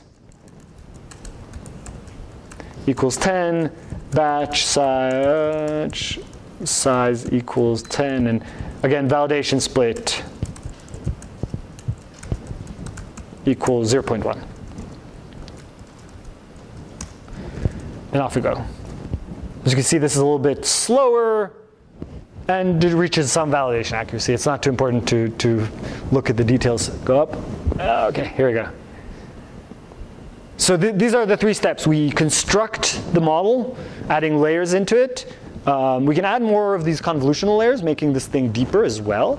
We'll see this in just a second. And then compiling, fitting, and then once we're done with all the fitting options, building all the different architectures we want to try with all the different numbers of units, numbers of layers, batch sizes, epoch numbers, etc.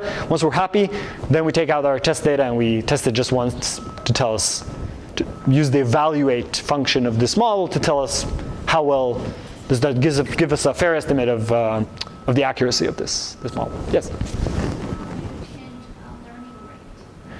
That's also done in this compile step. Learning, let's see. Here we go. So these are the keywords. It might be, so this gets trickier. You can, as an optimizer here, you can give it a string, which is the simple version, or you can give it an object, which is an optimizer. So I believe there's a, from keras.optimizers import atom, right? You can create my optimizer will be Adam with, here. This is the default learning rate for Adam, but I can say, oh, I want a faster learning rate. I want learning rate to be, well, maybe I want smaller. Usually I want smaller. -7 for the learning rate, and then instead of giving it a string here, I'll give it this object. So it takes either the string or the object, and then so now I need to initialize this thing, and then, so now this is what would happen with this other learning rate. Did it do better? No, it did exactly the same. So maybe learning rate doesn't matter for this particular problem. And this problem, I should say, everything I'm doing here is a little bit contrived because the size of the data is a bit small. The networks are all pretty small. This is a toy example. The examples you're likely to encounter in the real world are going to be bigger and more complicated, and learning rate is going to sometimes matter, sometimes not. So you can see there are a lot of things you can try. That's part of the problem. Can end up with these big grid searches over all of these different meta parameters. It makes things interesting.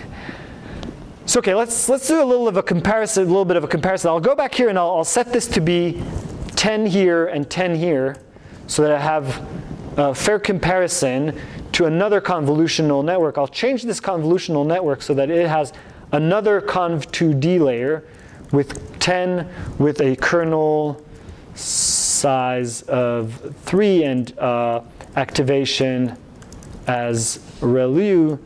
So I have two networks. They have each has 2 layers of different kinds of units. One are densely connected units, and the other are these convolutional units.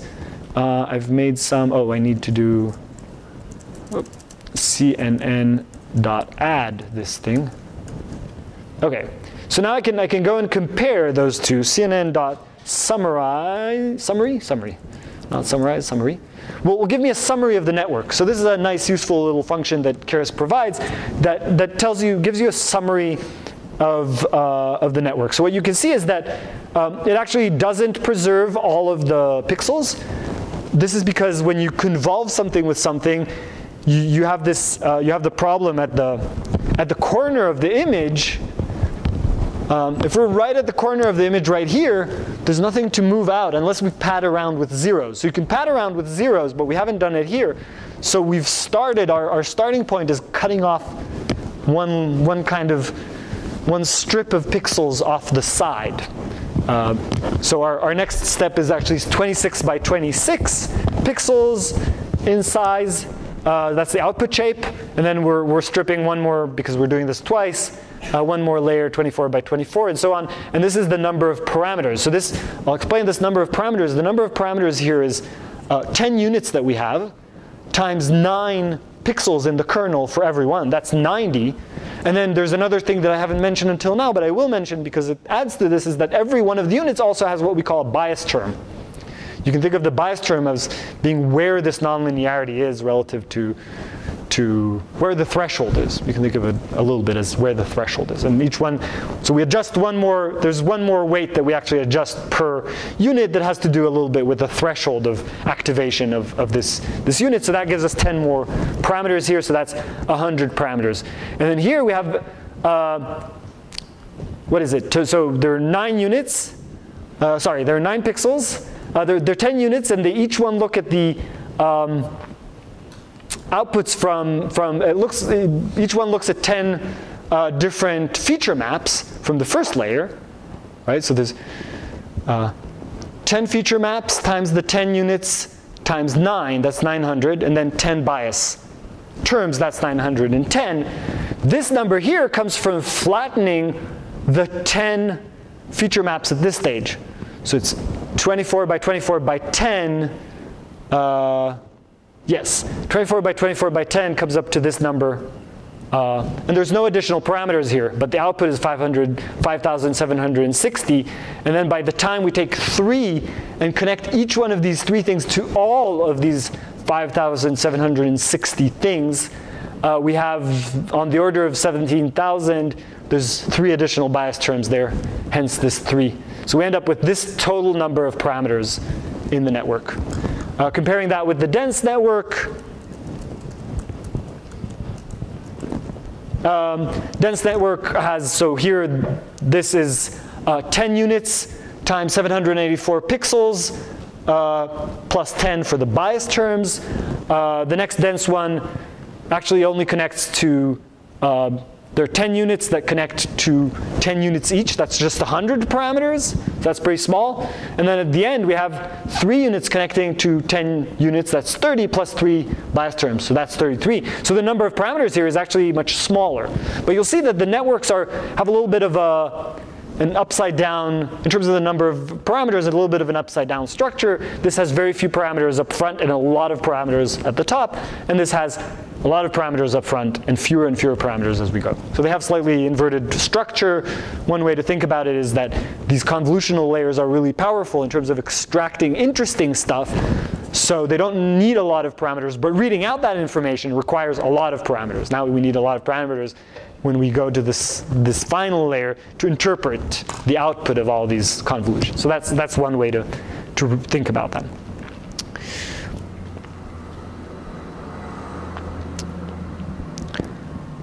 Okay, so this is the basic thing. This is how we basically construct convolutional neural networks. There are a lot of things that we can add on top of that, and I'll show you just a few things that you can do in addition to the things that I've shown so far. One thing that you might want to do is you might want to deal with this explosion of the number of parameters in some way by somehow getting all these parameters under control a little bit. And one strategy that people use in order to get the number of parameters under control is pooling. So from those feature maps, those intermediate representations, maybe we don't need all that resolution. If we want to know if our first layer is detectors for where there are edges, maybe it's enough for us to get a kind of a low resolution sense of where the edges are. And so pooling is a good way to do that. The idea behind pooling is it's sort of like a convolution, but it does just one operation. So it takes 9 pixels, or often 2 by 2 pixels, and out of those 2 by 2 pixels, it selects the maximal value, and it turns those 2 by 2 pixels into 1 pixel that has just the maximal value in those 4 pixels. So it takes a feature map that has, say, 28 by 28 pixels, and it reduces it in dimensionality by a factor of 2 on each dimension. So we have a feature map that's 4 times smaller than what we started with. If we do a pooling on little windows of 2 by 2 pixels. So the way that is implemented in Keras, let me start implementing a new network that has this feature, CNN pool equals sequential. And then I'm going to add a conv 2D layer. I'm going to have 10 units again. Kernel size equals 3. Input shape. Let's just cheat here and just hard code that. 28 by 28 by 1. And then activation equals rel u. And then cnn.add. Oh, I need to, before I go into this, I need to do from Keras dot layers import max pool 2D. It's another kind of layer that does this pooling operation that I just described to you. So I'm going to add a max pool 2D thing, and I'm going to give it the number 2. 2 means I'm going to pool over little boxes of 2 by 2 pixels. So when I get the output of this thing, which was 24 by 24, what was it, 26 by 26, I'd like you to take little boxes of 2 by 2 and give me back the maximal value in every little region in that image, but give me back only 13 by 13 pixels, much smaller thing.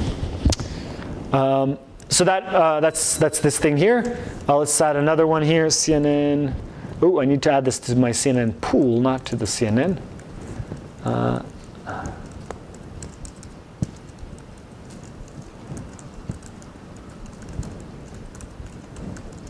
I'll do another 10 units so that it's the same size so I can compare them. 3 activation equals rel u. And then CNN pool.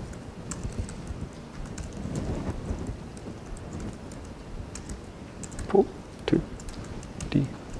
So I'll pull over the outputs of these as well. I'll reduce the feature maps of this one as well. So I'm doing this operation twice, and then CNN pool.add flatten. So I'm flattening the output of this. So there's one convolutional layer, it has its feature maps, those get pooled and fed into the second convolutional layer. The outputs of the feature maps from that one also get pooled, and that output, the pooled output there, gets flattened as input to this last dense layer up here that has 3 units and an activation equals to soft max. Okay. Good, so I've created this one, and let's take a summary of that one to get a sense for what's happened now. That was the wrong one, CNN pool. Here we go, okay. So as you can see, there's the first layer. It has, the output is 26 by 26. Again, the number 26 comes from the fact that the convolutions go all the way to the corner, but they can't go beyond the corner. So we were kind of peeling off a layer at the end. So we have 26 by 26. A max pool operation has reduced that down, the feature maps, from 26 by 26 down to 13 by 13. A second convolution on this peels another layer off the ends. So we get down to 11 by 11. We pull that down further, down to 5 by 5. And so now when we flatten, we have an output of 250, which means that the last layer would only have 753 parameters instead of the 17,000 something parameters that it previously had because of this pooling operation. So we end up with a fairly small number of parameters, smaller than the equivalent densely connected network in this case, and much smaller than the convolutional network that didn't have these pooling operations. So maybe that's a good thing.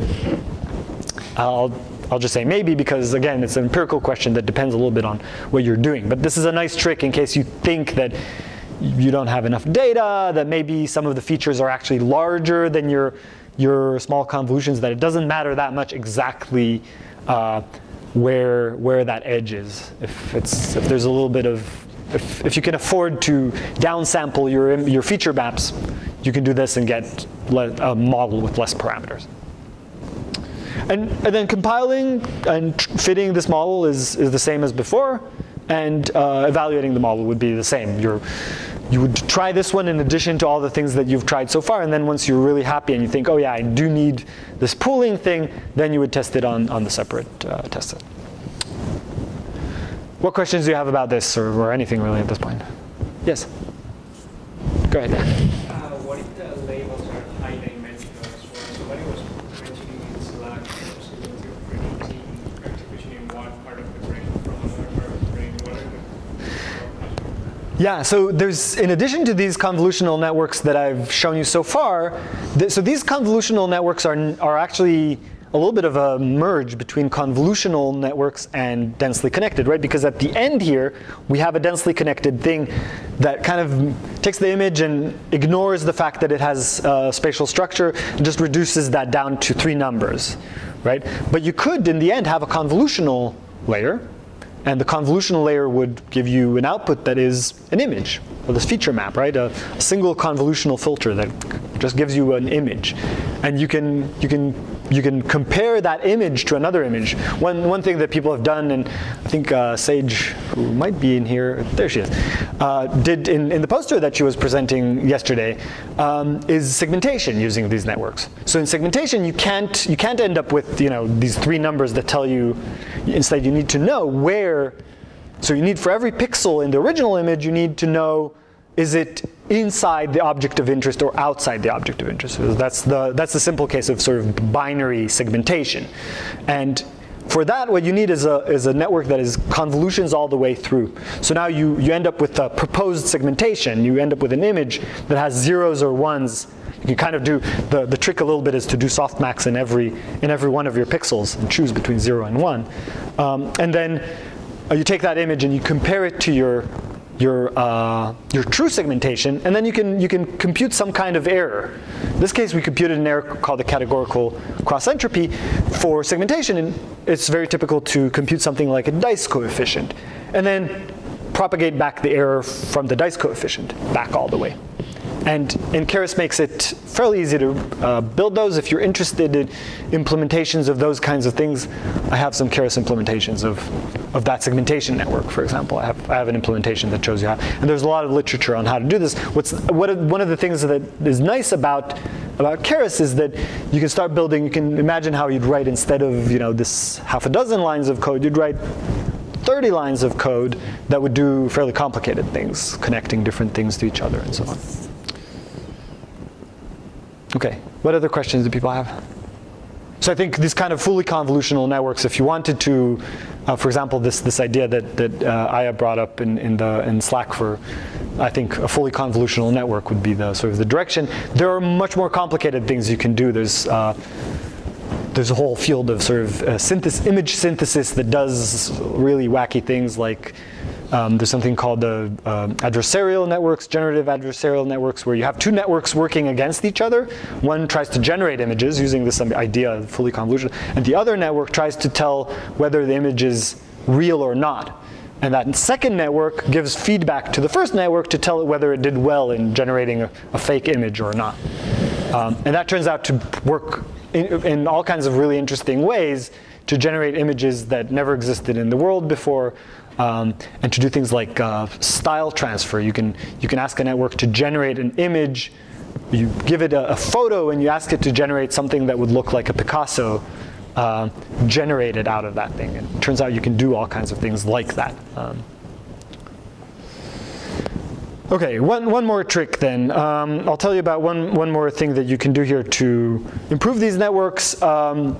One of the worries that you have with this number of parameters that we have in these networks is that the networks will start overfitting really quickly. You might worry that a lot of your units will become highly correlated. They'll see some set of images that have some kind of features, and they'll really become correlated with each other. And a trick that people have come up with is to think of the network, or rather maybe I'll phrase it a little bit differently, is to, in every training step, to sample a subnetwork of the original network and train only that subnetwork. So the way that is done in practice is you silence a few of your units every time. You drop out a few of your units. So let's say that we want to apply this idea to this first layer here. We would tell the network, so we would import another kind of layer called a dropout layer, and we would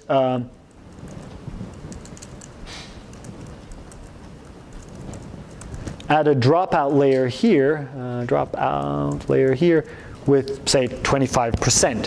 What that means is that in every step of learning, 25% of the units in this first layer would be ignored. They wouldn't be used in the forward pass through, and they wouldn't be, their weights would not be adjusted in the back propagation. So with every sample of training, you're ignoring some of these weights. You're sampling from this network a subnetwork that has only some of the units. Yes? Is that sampling randomly, or? Yes. Okay. Yeah. We'll sample randomly every time. Yes? So does it sample the entire convolutional unit, or just? It'll sample specific convolutional units. So say we have 10 here. It'll choose, I think in this case, I'm not sure if it'll choose 3 or 2, but it'll choose one of those. Let's just go with this because that's simpler. It'll choose 2 of those, and it'll ignore them. It won't use them in the forward pass, and it won't train them on the back propagation pass. Yes, it'll just ignore that entire node. It'll drop it out. And it chooses randomly every time. It chooses randomly different sets. And what's nice about this is that different parts of your network are seeing different parts of your training set in every pass through. And if there's some way in which seeing the same items would kind of correlate the units, you're neutralizing that a little bit by doing that. So that's called dropout. I'll add another dropout layer right here, and then we'll summarize that. You can see there's dropout. It doesn't change the number of the size of the output effectively, although in every iteration it does, because this will be 8 instead of 10. Right? So that's another little trick. I'll just show you one more thing that I think is really useful to know, and then we'll take a little break for coffee and then come back. But let me just show one more tiny thing, and that is when you're doing this, often you'll want to be able to monitor the training, and that's done by, so if we fit this model that we just created, and instead of, so we have CNN pool, this model that has dropout and max pooling, and I train it, fit to train. Oh.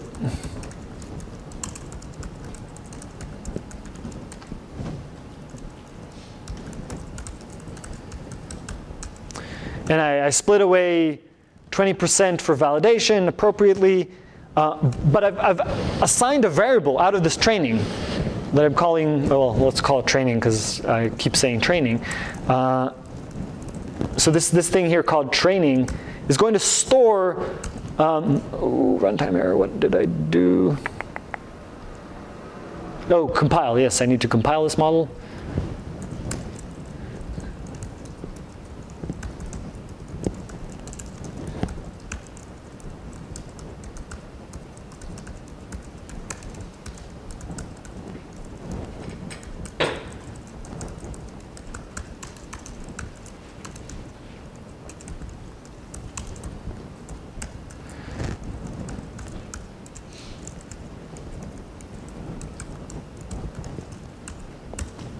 Okay, so now it's training. You see this takes a little while. What did I do? Oh, I did only one batch of training, one epoch of training. That's fine. Let's go with that. Oh, actually, let me add some epochs.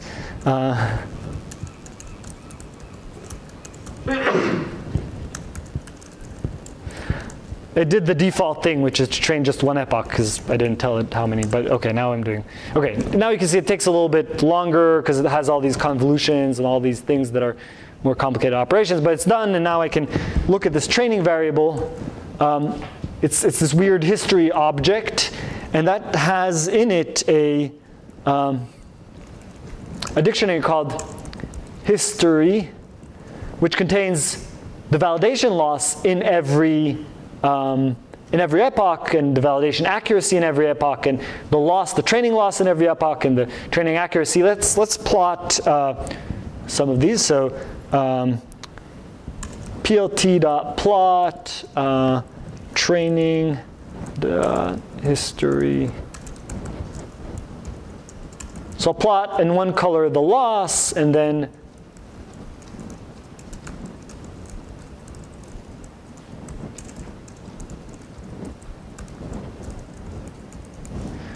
in another color the validation loss, and I'll just I'll use this marker dot, and this additional input here is what kind of marker to use in presenting this graphically.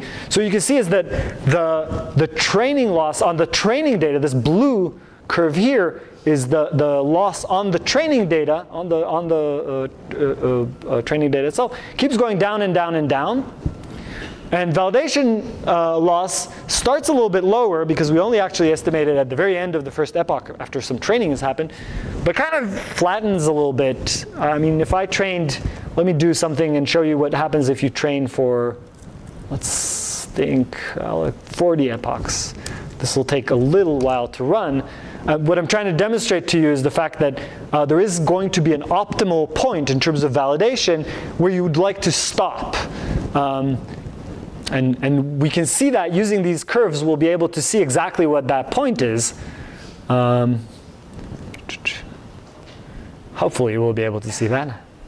It's done, yeah. Okay, so now when I plot these will have a longer, there'll be a longer history here.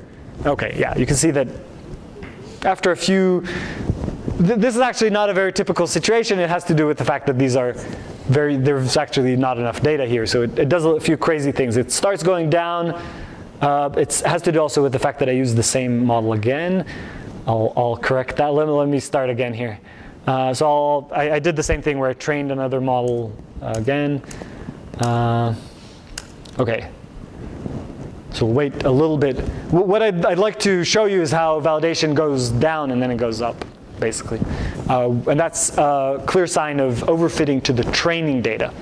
And you'll see this a lot of times. You'll see this kind of behavior. It shows you how important it is to have this separate validation data, because the training loss, almost per definition, can only keep going down. You'll just get more and more accurate on the training data, given the number of parameters that we have here that is larger than the dimensionality of the data. Well, it didn't quite do that, but you can see that it kind of flattens out. The loss also kind of flattens out. At some point, it just reaches as low as it could possibly go.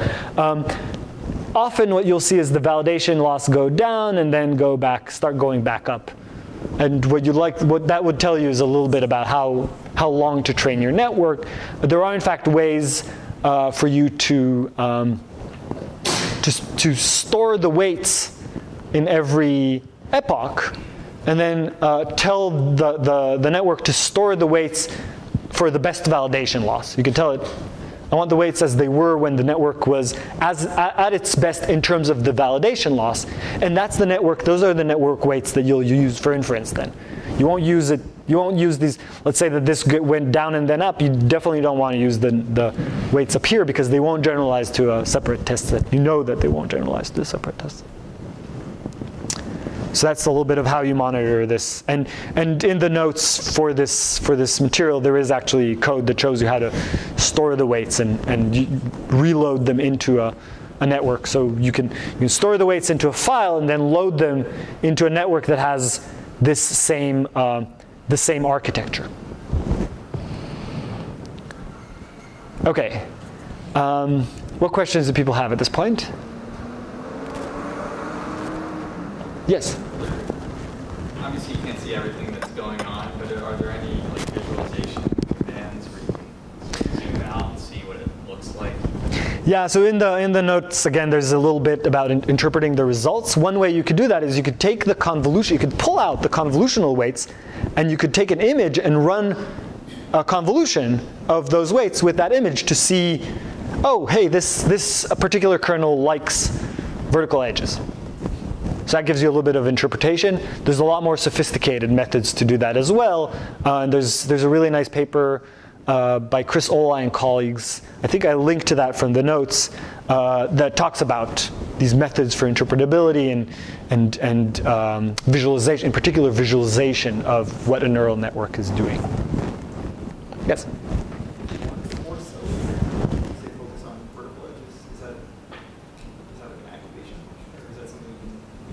Sorry, say that again? If you want to force a layer to detect vertical edges, is there a way to force that? Yeah, I think you can freeze certain, so you can, a trick you can do, you can say, well, I know that there are all these methods in computer vision, like say I want Gabor filters. I want my first layer to have Gabor filters, because the visual system has something like Gabor filters. I just want it to have that. You can load those weights into that layer, and then you can freeze that layer in training, so it doesn't change at all. Only the rest would change.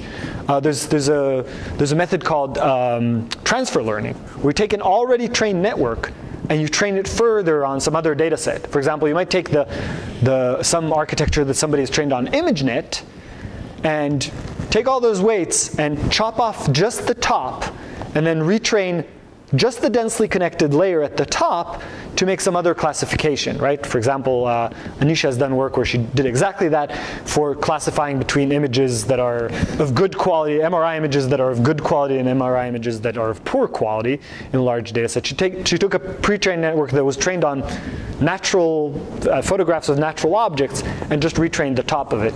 Turns out that network is a pretty good feature detector, even for images of MRI, of brain MRI. So yeah, that's transfer learning. Okay, I think let's take a break now. It's exactly 10:30, so let's take a 10-minute break. 10:40, come back here for the next little section. All right.